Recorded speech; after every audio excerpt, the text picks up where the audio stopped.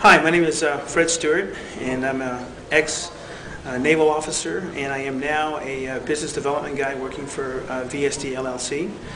I first got involved with HPT about 6 years ago, real heavy.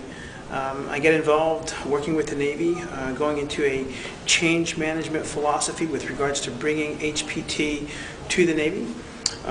My greatest influencers with regards to the society really are access to individuals like Roger Kaufman and Harold Stolovich, Guy Wallace, and guys that I met from the beginning. And I think the second thing is my mentor, Matt Peters, with regards to the society.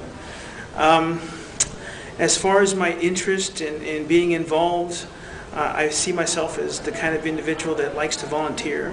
I feel passionate about what I do. And this society has really brought that for me.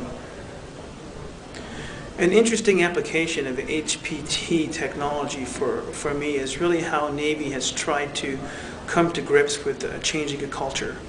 It's a very, very large project when you look at it from that perspective, because it's an organization that's 370,000 strong. But I think that we had some really good successes. You have baby steps before you can walk, and you walk before you can run.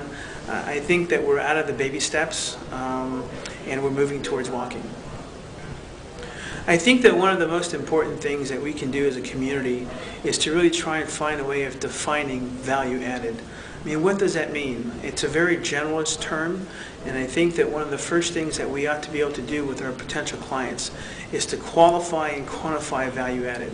We have to be able to demonstrate that that value added at a high level means something to them with regards to context. And I hope that the society, as we start to mature over this next decade, find a better way, a cleaner way of defining that value added.